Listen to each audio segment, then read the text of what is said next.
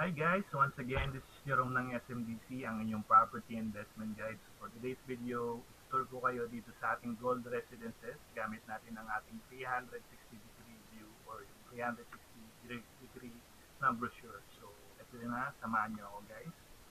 So, first off, we have 10 towers para dito sa gold residences. Yung 2 towers natin na kulay gold, Tower A and B, this is the residential offices. Yung residential offices natin, this pwede nyong gawing or pwede nyong gawing paupahan as an office. So, advantage yun kasi as an office, there's more people that can use the unit. So, sa one bedroom natin, up to 6 persons yung pwedeng mag-occupy dito sa ating residential offices. So, ito yung dalawang kulay gold sa harap ng ating gold residence project. And then the other 10 projects are the residential units. So, ito yung mga units na pwede natin gawing business or pwede natin parentahan. We can use it as an Airbnb business. So, advantage ninyo kasi nandito lang yung Ninoy Aquino International Airport sa harap ng ating gold residences project. So, pag nandyan siya, ang advantage natin, lahat ng mga international or mga tourists na gustong magpunta dito sa Pilipinas, they don't have to go or book an hotel. They will rent out, possible mag-rent out na lang sila ng mga units dito sa ating gold residences. So, advantage yan kasi nga, kung magmamadali sila, hindi na sila lalayo. Very near lang siya dito sa ating project. So, major advantage yan sa ating mga unit owners na balak paupahan yung mga units na dito sa gold residences. Also, yun nga, malapit din siya sa mga shopping centers natin like yung Mall of Asia complex natin, Double Dragon, and yung MetLife. So, 10 to 15 minutes lang, nandun na kayo sa Mall of Asia. And then, dito sa tabi natin, meron tayong sariling SNR or meron SNR na malapit dito sa gold residences. So, in terms of convenience, napakalapit lang. So, lalakarin nyo lang lahat halos yung mga kailangan nyo or necessities nyo. Hotels, yun, 10 to 15 minutes lang din. Nandiyan yung mga Okada, yung mga Soler. And then, in terms of school, nandiyan yung Titana College natin, yung Pasay Chungwa Academy. And we also have hospital dito sa tabi ng ating gold residence, yung Premier Medical Center. Sa Convention Center, yan, SM Arena, so nandiyan lang din siya.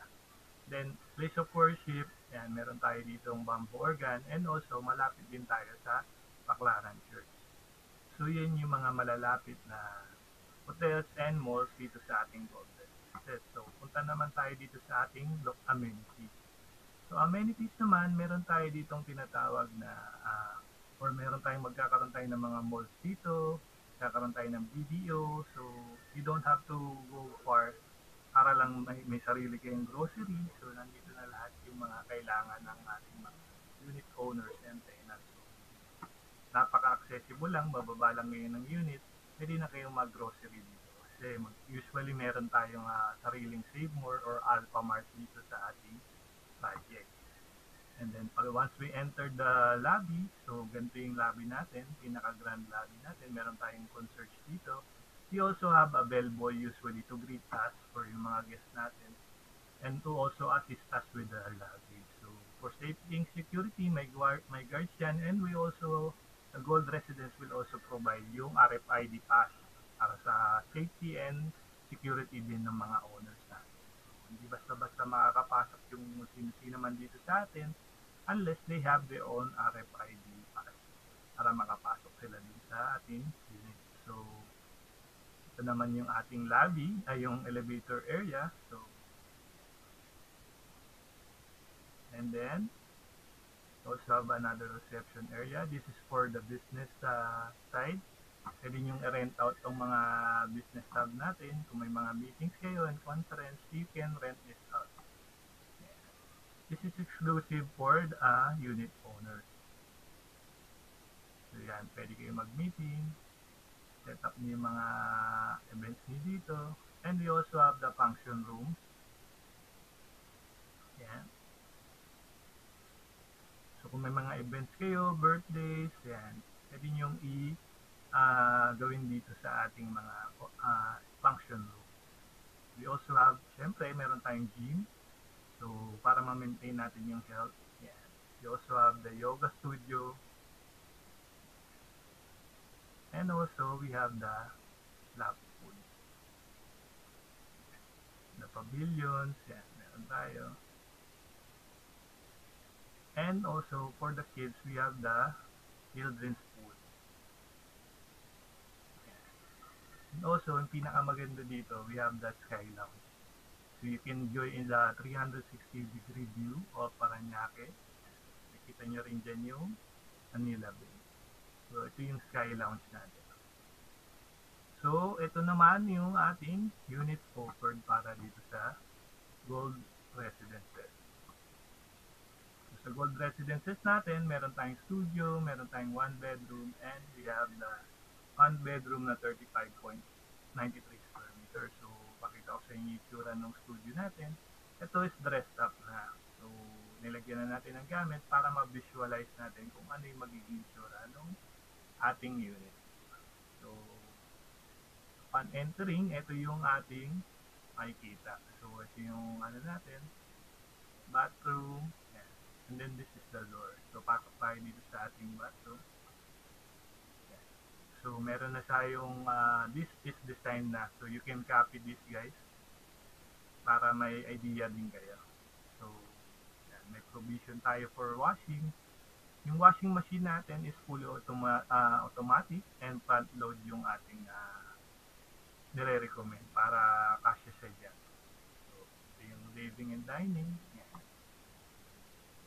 So ito yung ating studio unit. So balik tayo dun sa 1 bedroom naman na 27.97 square meter. So, ito naman yung 1 bedroom. So, upon entering, ito yung pintuan natin. We have the kitchen on the left and the toilet on the right.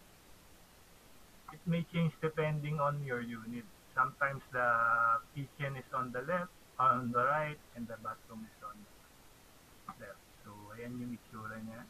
So, once again, this is dressed up sample unit. Hindi siyang gayahin. Yung deliverable units natin, painted walls naman siya, may tiles, and then meron tayong divider, wooden sliding divider dito sa area na sa may left.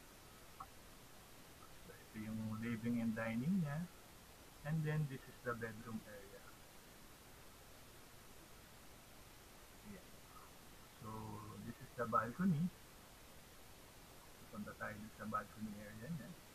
Yeah. So, this is the runway view. For those na may gusto ng mga runway view, so yan, pwede tayong mag-avail kung may available pa ng mga units dito sa ating Gold Residences. So, back natin, and then this is the bigger unit, the 35.93 square meters. Yeah. So, this one, so, baliktad naman siya, ang kitchen niya, nandito naman sa harap. Small kitchen siya, and then dalawa yung separate yung lutuan niya. And then yung ating hugasan ng mga plates. So, yung bathroom natin, living and dining. So, yan. Mas maganda naka-wall mount talaga yung TV natin para ma-maximize natin yung space. So, this is the bedroom area. So, these units are for the residential units. So, punta naman tayo dun sa Gold Residences na towers or dun sa mga office style or pwede nyong gawing office. So, pakita ko sa inyo yung home style muna. So, ito siya. See, this is the studio. This is the smaller unit. And then, this is the office style na 25.58 square meters. So, as I've said earlier, yun, pwede nyo siyang gawing office setup. Kasi ang maganda dito, may mga nakaabang na siya na fiber optic na slots para sa mga computers natin. And also maganda kasi yung may backup power to mga residential office. So you don't have to worry about sa mga blackouts. Palagi siyang may power. So, yeah. Yan yung sample ng ating office. And then I'll show you naman yung bigger unit na ginawang office naman. So, ito yung kitchen and toilet niya is on the side. So, punta tayo dito. So, ito yung toilet niya nandito sa area na to.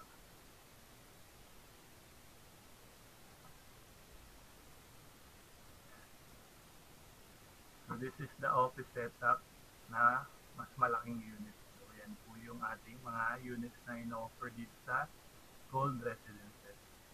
So, ito yung naman yung dollhouse. Ito yung itsura niya kapag sa taas natin tinignan. So, loading siya. So, ganito yung itsura niya nung studio unit natin.